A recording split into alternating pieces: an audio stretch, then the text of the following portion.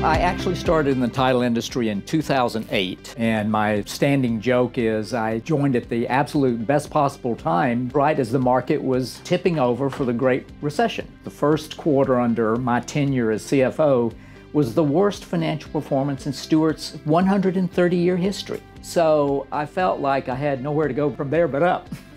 I left Stewart late in 2017. I didn't really expect to go back into the title industry, so it was, must have been a sign from above. People knew of Patten in terms of being this aggressive fee attorney office, which it was at the time, right? And I ended up joining Patten in June of 2019. One of the initial appeals was throughout my career, I have spent time in companies very large and very small. And I always found that I enjoyed the smaller companies more because there was just that sense of intimacy.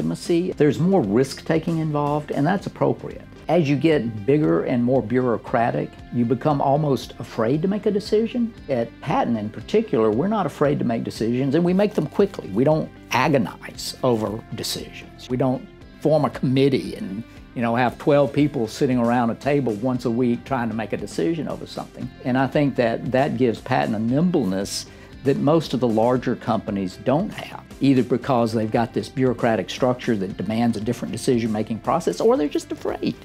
And I don't see us being afraid to make decisions. And on top of that, you felt like it's easier to make a difference in a company that's kind of up and coming.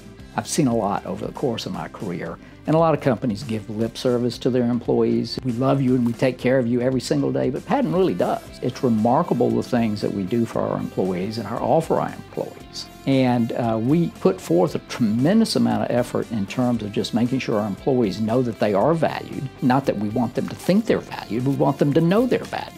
And I think the effort that we put into that is pretty remarkable.